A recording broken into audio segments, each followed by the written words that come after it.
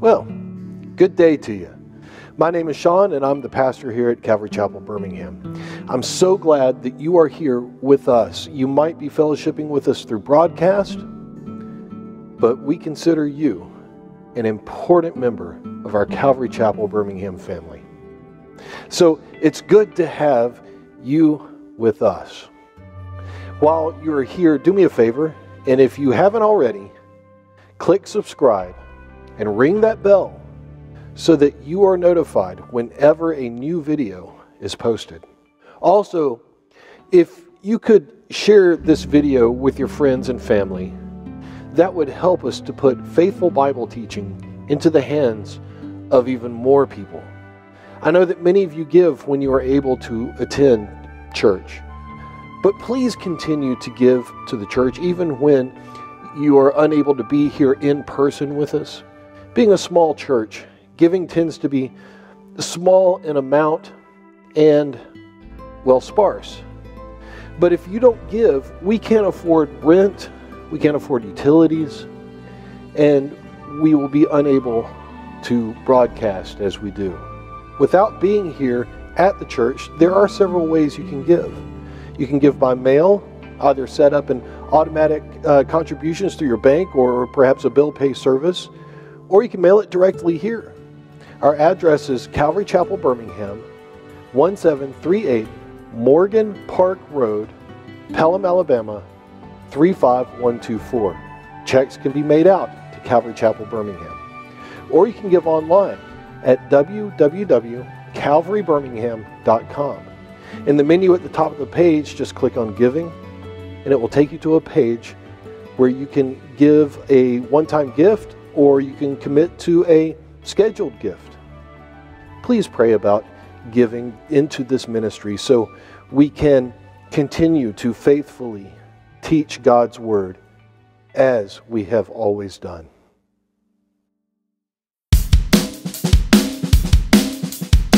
The world is spinning and I'm dizzy staring at the stars. I left the pages in my schedule but they're falling hard. Find me on your way out, I'll be right here. The world is spinning and I'm dizzy staring at the stars. They don't seem so far. The sky is sunny but the clouds are running in my head. I'm thinking maybe I would rather play the part instead. Don't know what to say now, I'll get my eyesight checked. But I can listen while I'm wishing, staring at the stars. They don't seem so far. They don't seem so far. I'm getting older and we feel a little colder. The world is trying to get us to trip, fall, roll over. But there is more to prove. These mountains, they can move. Sit tight, buckle up, we bound to hit our groove.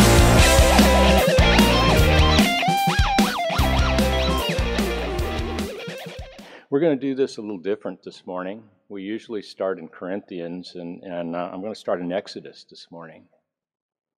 In Exodus 12, we find that the Hebrew nation has been in slavery for 400 years, and God has sent a redeemer. He sent Moses to Pharaoh, and he said, "Let my people go." And Pharaoh said no, and God sent a series of plagues upon the nation of Egypt. And he got to the 10th plague. And he said, at midnight on this given night, the angel of death, my messenger, is going to go through the land of Egypt, and every firstborn is going to die. Every firstborn from the house of Pharaoh down to the servant girl in the barn, the firstborn is going to die, and all the firstborn of the cattle are going to die. And this is my plague and my judgment on Egypt and their gods.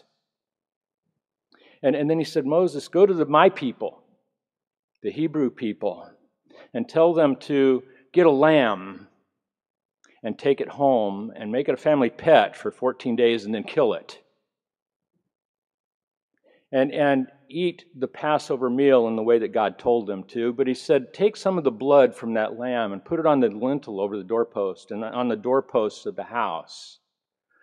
And he said, when the angel of death comes through the nation of Egypt and kills the firstborn in every house, it will pass over that house that has the blood on the door. And the blood will be a sign that you are believing in me and trusting in me, and it will be a deliverance. And on that night, the firstborn in every house without the blood died. But in the house that had blood on the door, no one died. It was a deliverance from God. It was God's Passover. And then God said, I want you to have a meal every year, a festival. It's a whole week. All the Hebrews would come from everywhere in the known world at the time. They'd come back to Jerusalem. And they would celebrate a week-long party. And it would end in the Passover Seder, the meal. And this was a remembrance. And God said, I want you, when you eat this meal every year, to remember that I brought you up out of slavery and set you free. And up until that day, God had identified himself as, I am the God of Abraham, Isaac, and Jacob. And after the Passover, he said, I am the God who brought you up out of slavery, out of Egypt. And I want you to remember, and I want you to have this meal and this party for a week and celebrate. And then one night, Jesus, with his disciples, came to that supper of memorial. And he said, all these years that you've done this thing in remembrance has been a prophecy of what I'm going to do on the cross. I am the Passover lamb.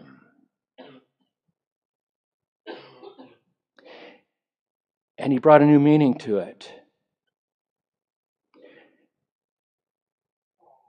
You see, all of life, all of humanity is condemned to futility in this life and then to eternal death in the next life.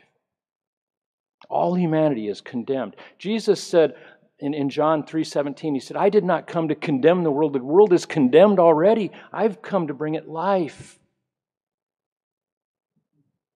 You see, in the Garden of Eden, one sacrifice was required per person as God provided skins to cover the shame of their nakedness. And on the day of Passover, there was one sacrifice per family. On the Day of Atonement for the nation of Israel, there was one sacrifice for the nation. But on the cross, one sacrifice for all people, for all time, Jesus said, I am the Passover lamb. And Jesus promises today that if we will let him put the blood of the cross over the doorpost to the heart of our soul, he will pass over us with the final judgment of eternal death, and we can be with him forever. Jesus is the final Passover lamb. Jesus is our Passover. Jesus is our future in heaven with God. And on that night that he stood with his disciples, he said, this is me. Take this in remembrance and in prophecy of what I am going to do. And for us, we take it in remembrance and thankfulness, and we take it knowing that he's coming back again. Take it with me, please. The bread of the Lamb.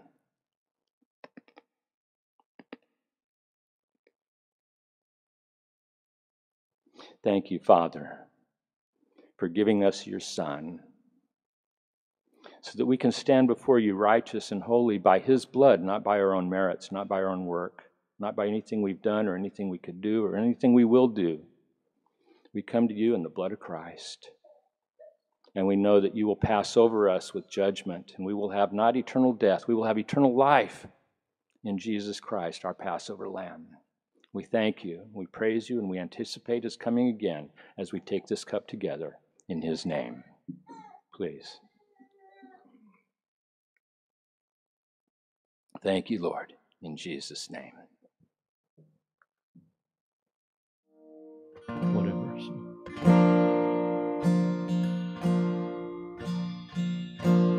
Come ye sinners, poor and needy, who can win this sick and sore?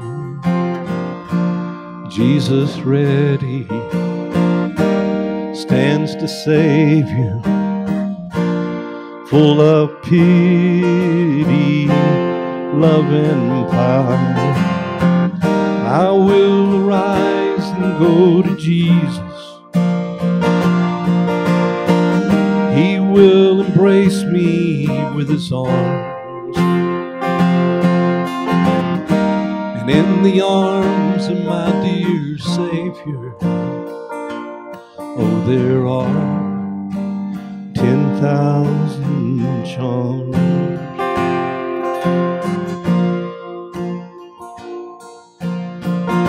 So come ye thirsty, come and welcome God's free bounty glorified. True belief and true repentance, every grace that brings you nigh. I will arise and go to Jesus. He will embrace me with his arms, and in the arms of my dear Savior, oh, there are 10,000 charms.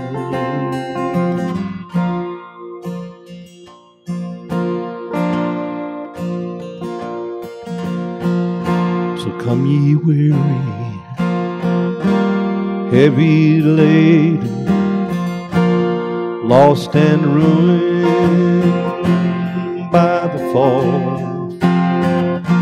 And if you tarry till you're better, you will never come at all. I will arise and go to Jesus. He will embrace me with his arms, and in the arms of my dear Savior, oh, there are 10,000 charms.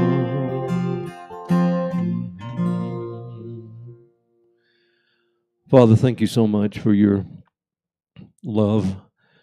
Father, that you did love us when we were yet sinners, when we are sinners, even in one sense, Lord. You're always there, always waiting to embrace us, Lord. So as we continue on in this service and worship you through the bringing of your word, as Pastor Sean will come, Lord, we just thank you again that we can be together and that we can share this time of worship with you. In Jesus' name we pray. Amen. Amen. So we'll take a few minutes as we kind of rearrange some things, and there's some treats and stuff in the back, coffee. Feel free to partake and to fellowship. Amen. All right. So if you have not already, go ahead and turn with me to Matthew chapter 19.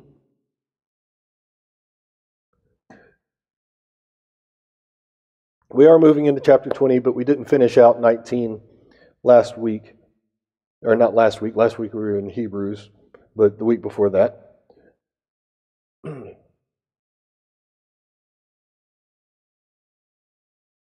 So look down to the bottom of the chapter, and we're going to start reading from verse 27.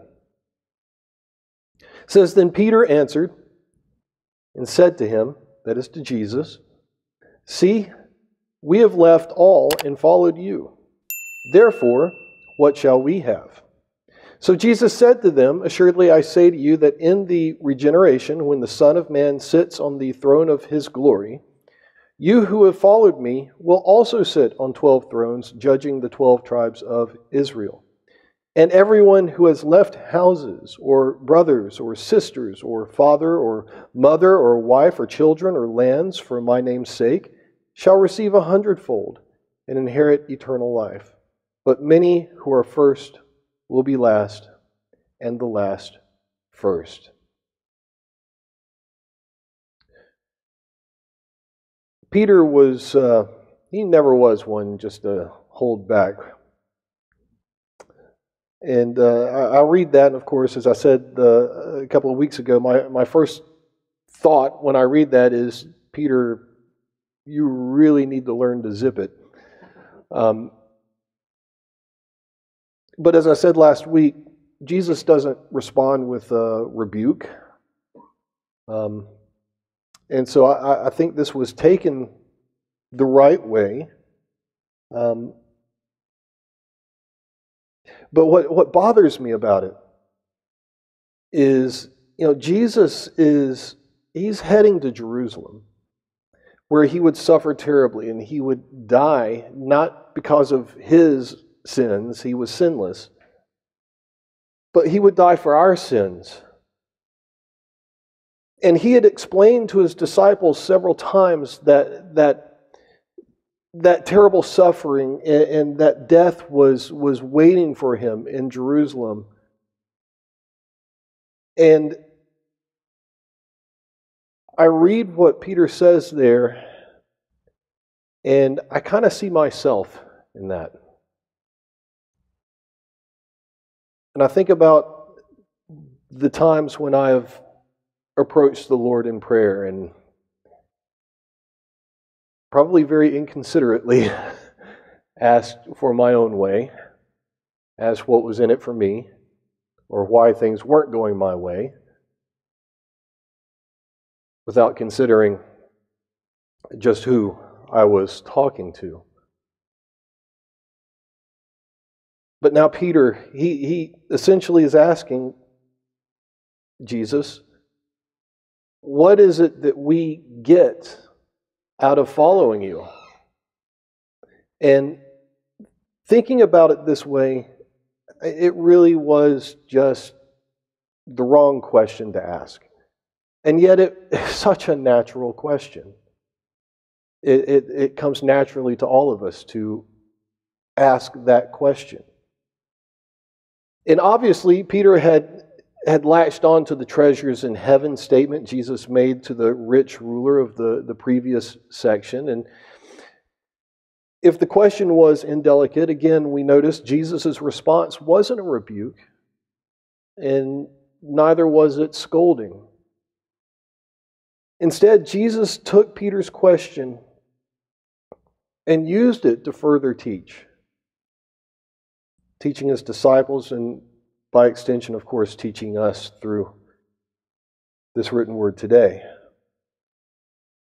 Let's start with that word that probably popped out at all of us when we read that, and that was that word regeneration, right? It's a Greek word, palingenesia, meaning regeneration, just that, and renewal. And if you're reading in the ESV and some of the more modern translations, you actually won't see the word regeneration. You will see new world. And that might be confusing to you because you may be accustomed to thinking of regeneration as being born again. Jesus explained this in that way to Nicodemus in John 3. He said, "Most assuredly I say to you, unless one is born again, he cannot see the kingdom of God." Paul, writing to Titus in chapter 3, in verse 5 of that little book, also used this same Greek word for regeneration and applied it to being born again. And this is spiritual new birth, being born again, necessary according to Jesus to see the kingdom of God. And it's a work of the Holy Spirit. When we trust in Jesus, we're justified. We are also sanctified in that we are indwelt and we are sealed by the Holy Spirit as belonging to God. However, when the Holy Spirit enters us, He renews us and begins this work of transforming us into the image of Christ. And thus we have regeneration. But this is actually beyond the scope of our study here in Matthew 19, because that is not what Jesus is actually talking about.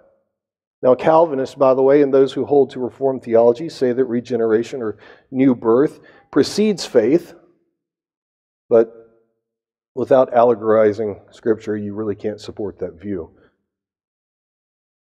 But again, beyond the scope of our message this morning, because the renewal that Jesus speaks of is that which those who are renewed look forward to. That is the next age. Now, there's also an occurrence of this word in an early non-canonical Christian letter from an elder in the Church of Rome to the Christians of Corinth. And that letter is called 1 Clement. It was probably written around 96 AD. And in it, the same Greek word was used speaking of the new beginning to the world, or what we might call the next age after the great flood, with Noah and the living creatures being saved from the judgment. And it's used in a similar way here. When Jesus says in the regeneration, he's speaking of the future after the great tribulation, when the world is renewed. So then we have the translation as it reads in the New English Translation Bible. It says, in the age when all things are renewed. So the conditions of when Jesus is speaking of are, and remember he's speaking to his disciples, in the age when all things are renewed, and the Son of Man sits on the throne of his glory. Jesus says that in the renewal, the 12 will participate in the final establishment of the kingdom of God on the earth, when Israel will be restored to the land and the 12 will rule under Jesus. 12 disciples, 12 thrones. Of course, we know that Judas was a false disciple. In the book of Acts, the disciples appointed another to take his place, and that was Matthias.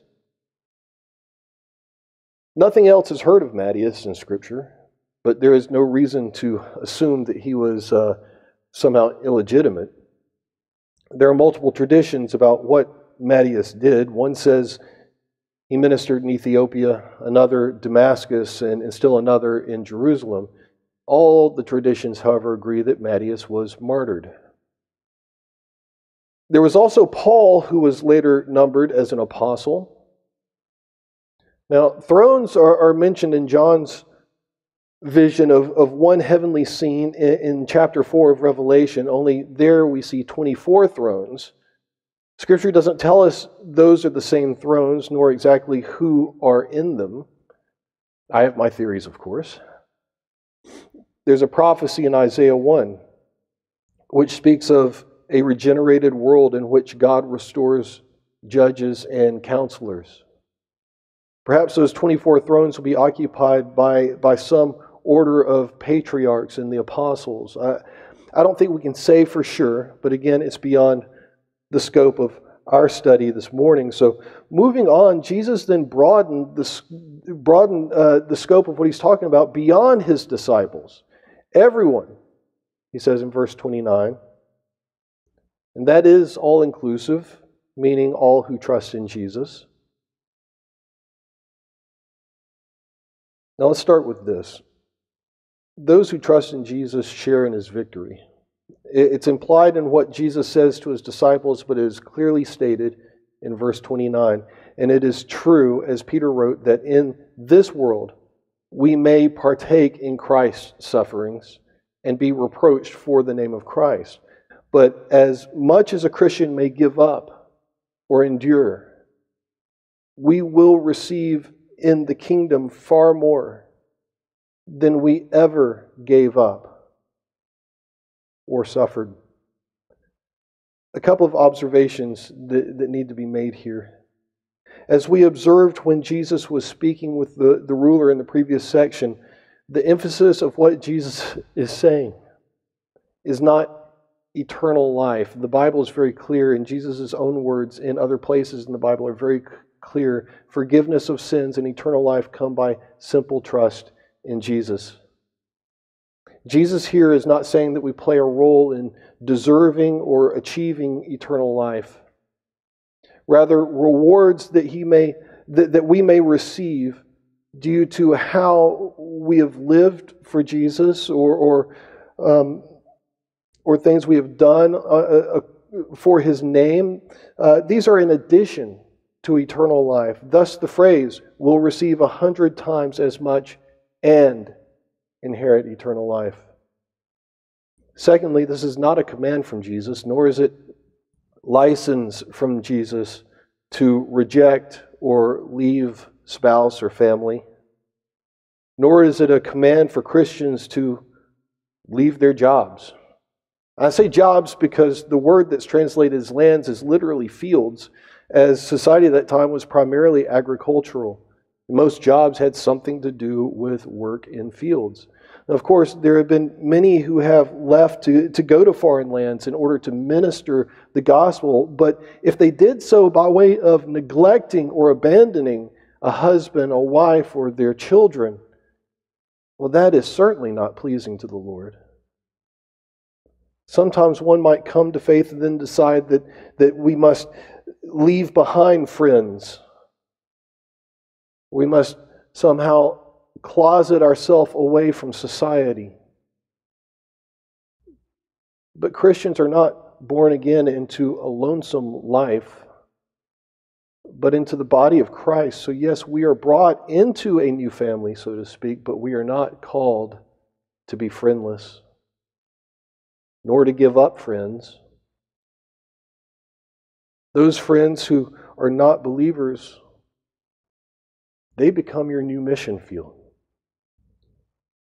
So you don't have to leave for anywhere unless you have friends that are pulling you into a sinful lifestyle, an addiction or something like that. Thirdly, for my name's sake means that any reward is not coming from selfish ambition or things done to further ourselves, but rather those things that are done on account of Christ. A better perspective takes into consideration this whole greater portion of life, the eternal life that belongs to the believer. So yes, Jesus lays it down that there will be surprises in the final assessment. And the Bible in places like 1 Corinthians 3 speaks of some receiving more and some receiving less, but never is the love of God for the believer or eternal life at stake. And remember, any heavenly rewards are due to the goodness of God and His power. From other things, Christians may be separated, but they can never be separated from the love of God in Christ Jesus, our Lord. But rewards are not necessarily the punchline of this text. The punchline is in the next parable, which is set up, really, by verse 30. But many who are first will be last, and the last first.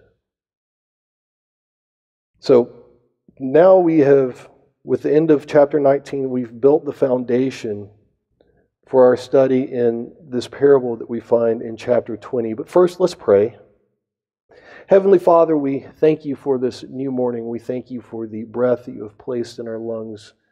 You cause us to wake up, Lord. You give us life. You are a truly living God, compassionate. You are merciful. You are slow to anger. You abound in steadfast love. We pray for those who are sick today and those who are traveling. Most of all, we ask that your gospel would be received by all. Lord, as we embark on this study of your incredible word, we just ask that our hearts would be open to receive all that you have for us. We pray this in Jesus' name. Amen. All right, so moving into chapter 20,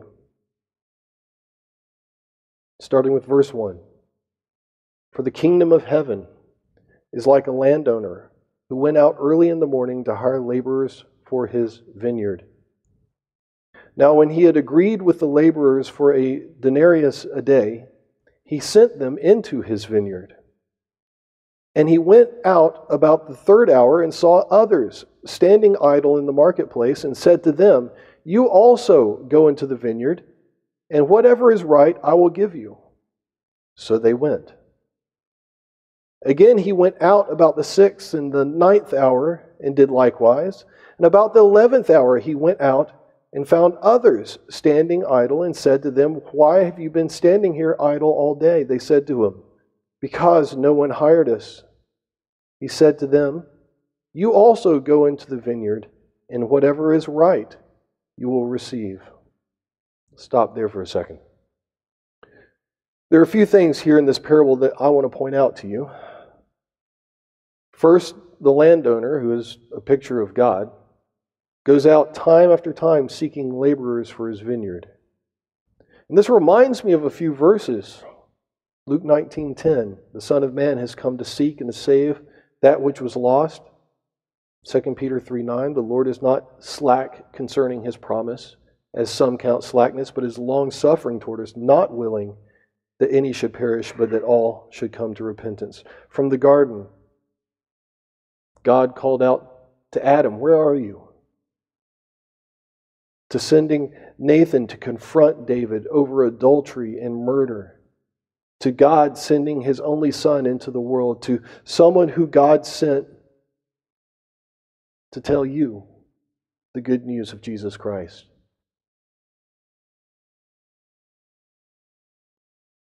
And I want to just kind of set this statement down for a little while. God has sought and He has found workers in that harvest.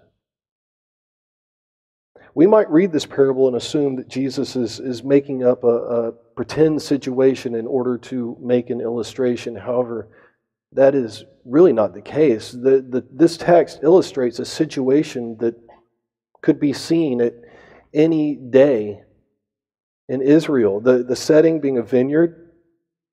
Most commentaries then assume this work is harvesting, which would happen around the end of September before the rains would come. Harvesting was absolutely necessary to do before the rains came, otherwise the harvest could be ruined. So then work in a large vineyard would be a race against time with all hands on deck. In order to make the most of a harvest, a landowner would assess the work of his laborers and then go out to find more if needed. In the parable, the first group of laborers agreed to a standard wage, which was a denarius a day. The denarius was a silver coin worth about a day's wage for a laborer in Israel at this time, but nobody was getting rich working for a denarius a day. That was a wage which didn't leave a family any margin. Additionally, notice that this landowner didn't have a staff of workers, but from the start, he went out to hire laborers. We don't know from where he hired the first group, but the subsequent workers were found standing idle in the marketplace, and it wasn't that they were just being lazy. The context is that they were waiting for work, hoping someone would come to offer work to them.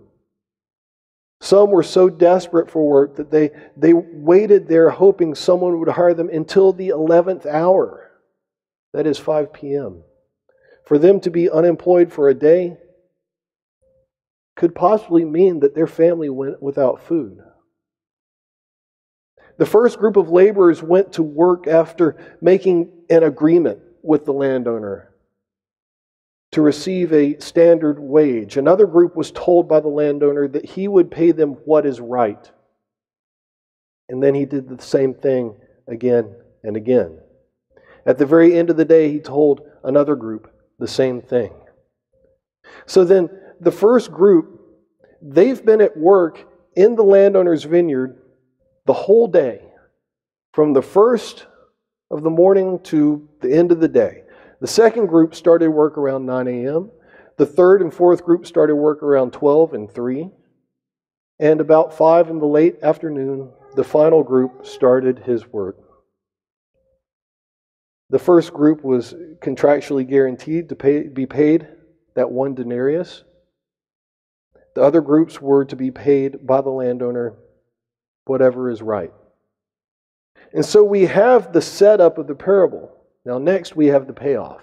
Let's keep reading, starting at verse 8. So when evening had come, the owner of the vineyard said to his steward, "Call the laborers and give them their wages, beginning with the last to the first."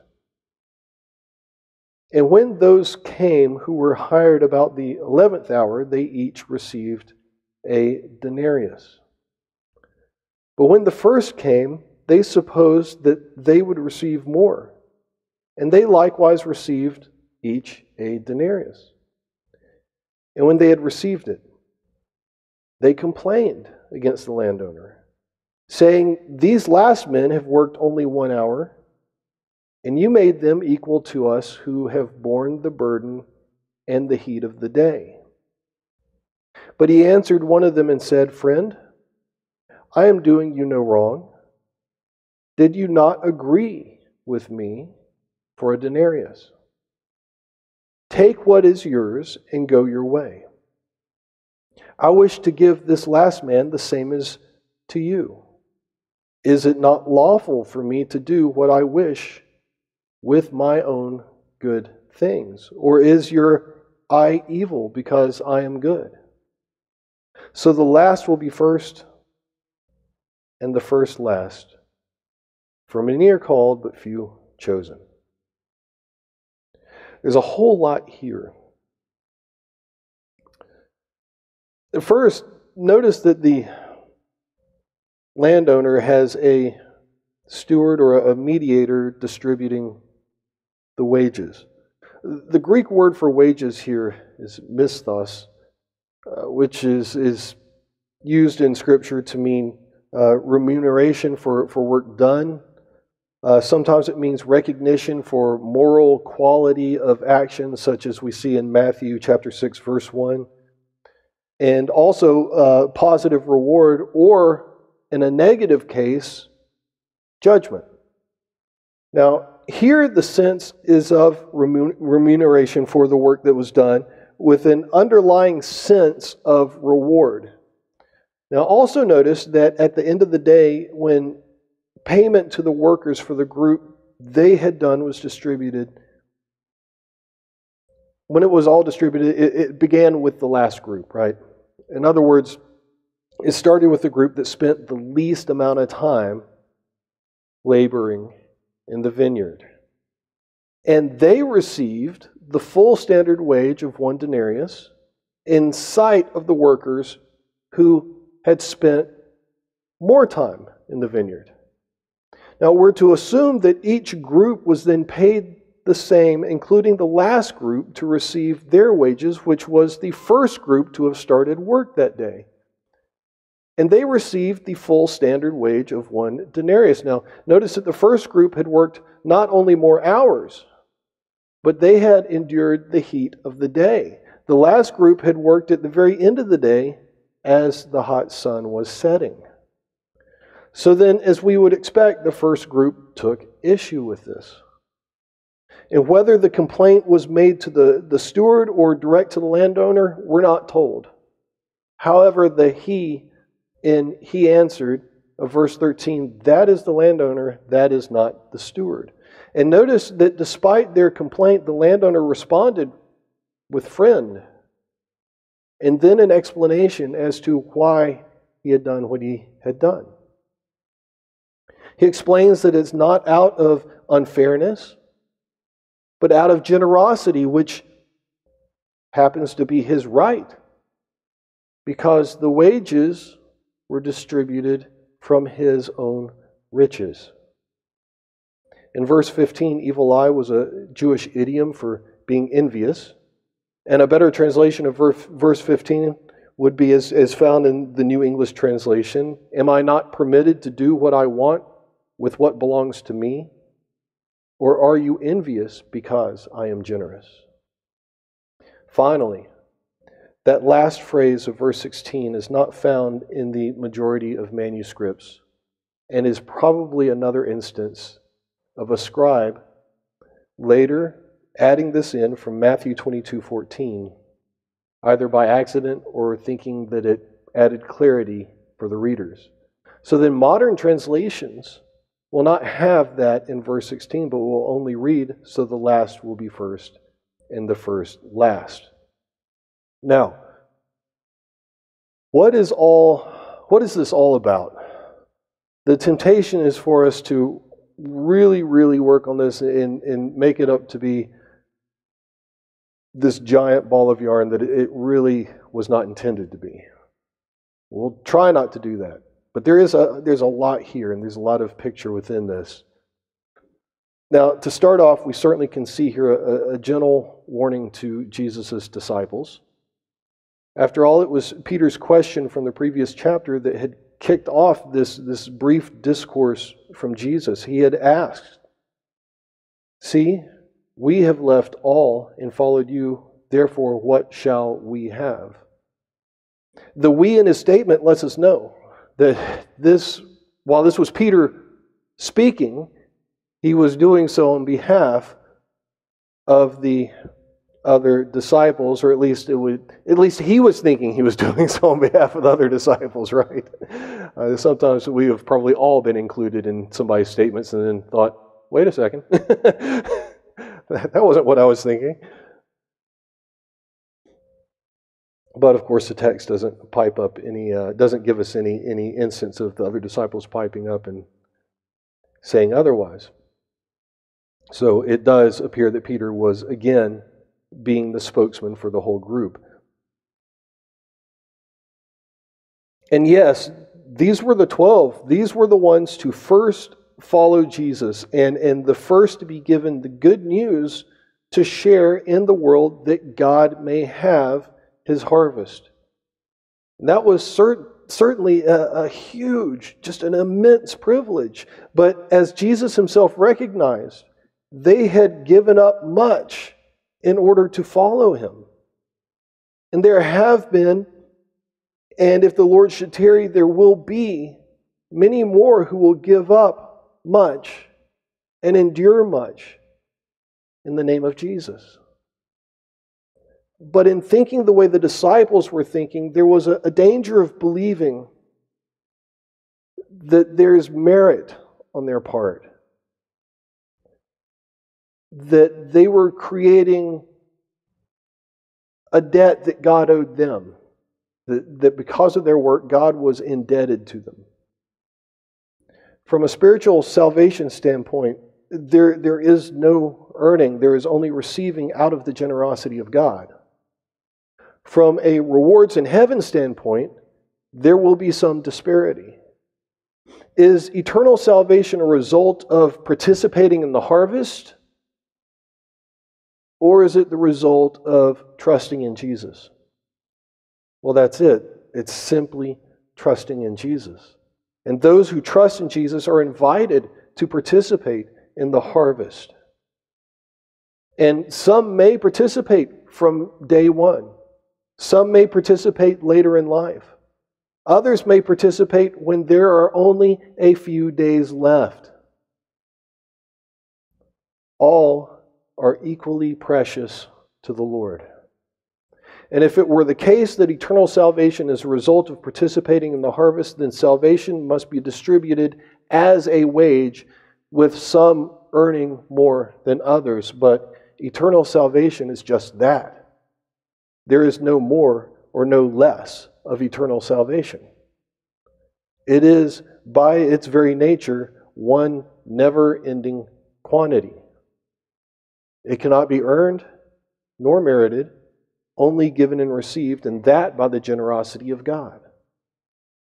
As for those who participate in the harvest, in this parable we have those who were picking the fruit, but there also must have been those who participated in the plowing, the sowing, and so forth.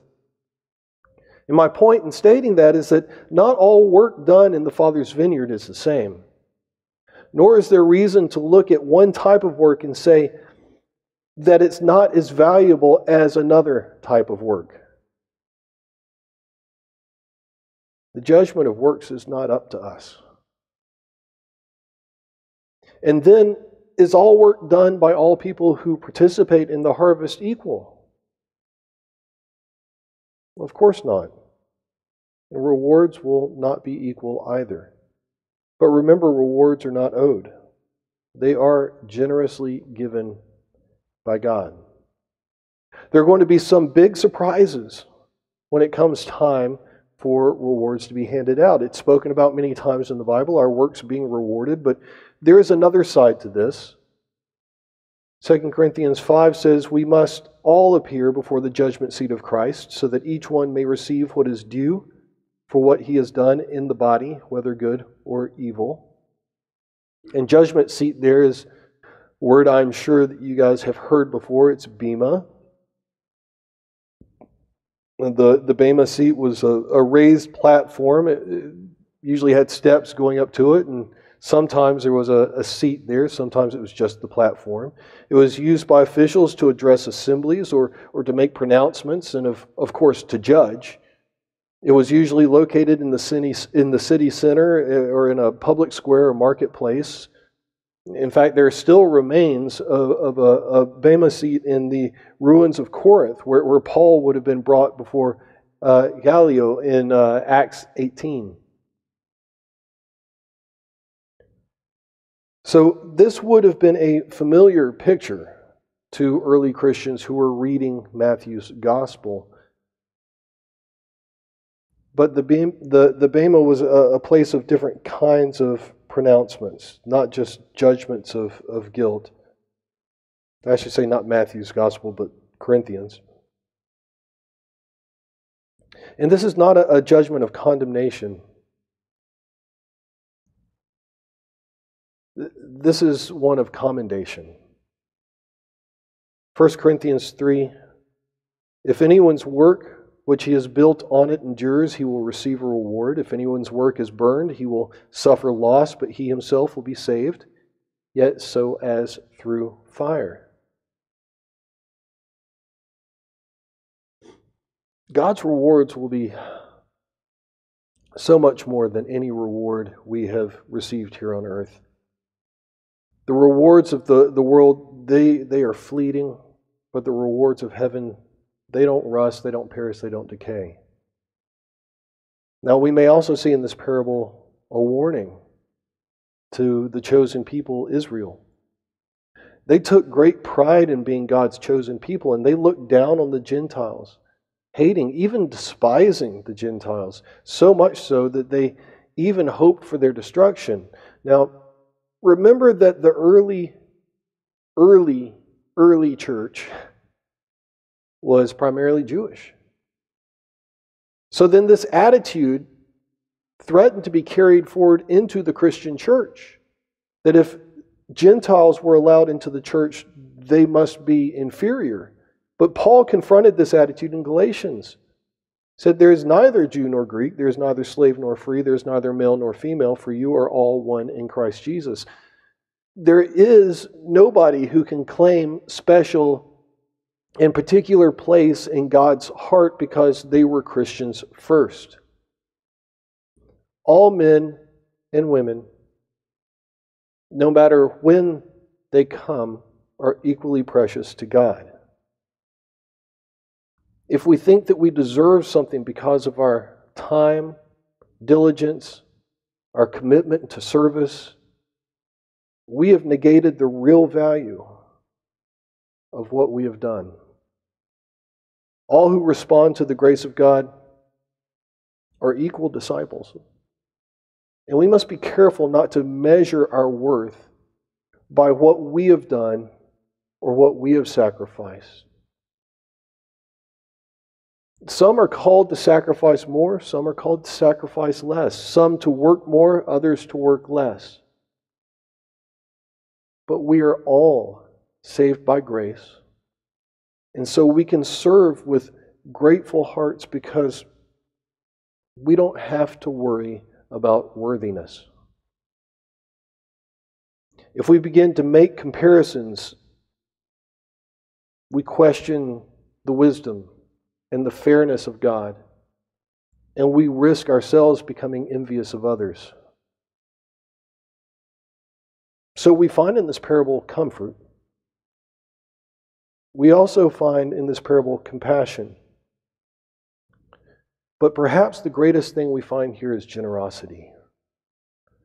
There was disparity in the amount of work that was done by each group of workers. Some worked all day. Some worked part of the day. Some worked only a small part of the day. However, they received the same pay, not because of the amount of work, nor the quality of their work, but because the landowner is, by his own words, generous. And all that God gives is by grace. We cannot earn what God gives. We cannot deserve it. What God gives is given out of the goodness of His heart. What God gives is not pay, but a gift. Not a reward, but a grace. And with all this said, we come to what may be the greatest lesson, I believe, of this parable.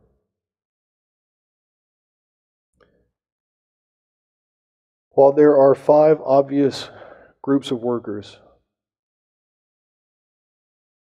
there are also only 2. One group came to an agreement with the landowner. They had a contract. They said, "We agree to work for you for a specific amount." Their concern was to get as much as possible from working for this landowner. The other workers all came to work having been offered what is right. There was no contract. They wanted just the opportunity to work, leaving the final payment up to the landowner. We don't know what the relationship of the workers was to the landowner, whether they knew of him before they went to work for him. But we have God's Word, and we have this record of Him. And it shows us that He is good. We don't have to ask, what do we get out of it? And we are therefore free to serve the Lord in whatever field He places us, without worry that what we are doing isn't enough. The world says that we need to be doing big things.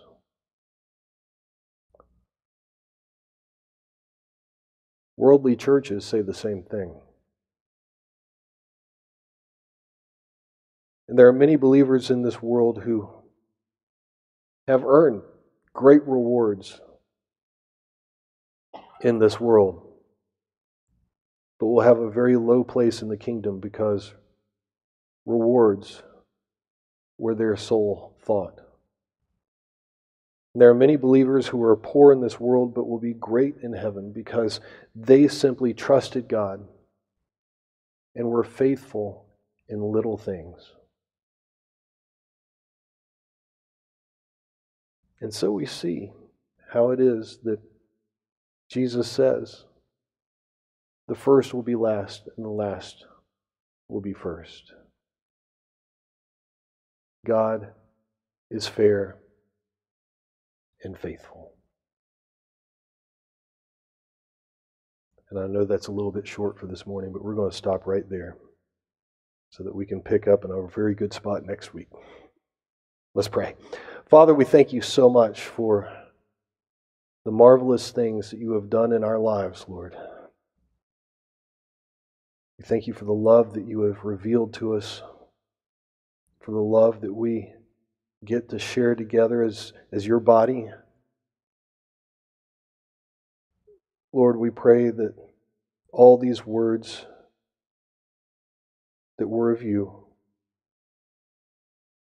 were sown into the hearts today, and that a harvest would come from them.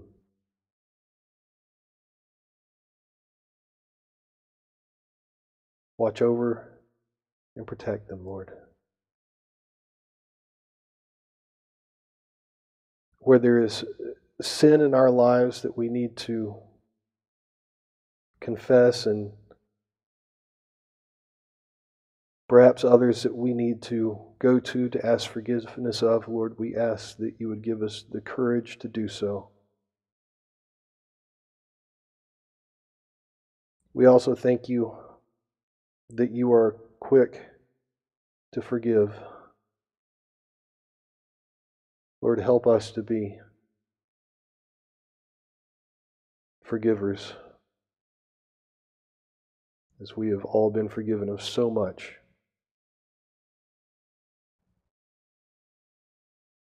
Many here endure various hardships.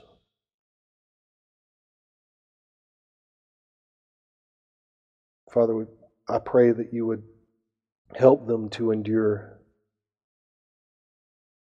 and that you would be glorified, and they're looking to you rather than looking to others. Guard our hearts. Lord, keep our hands from evil.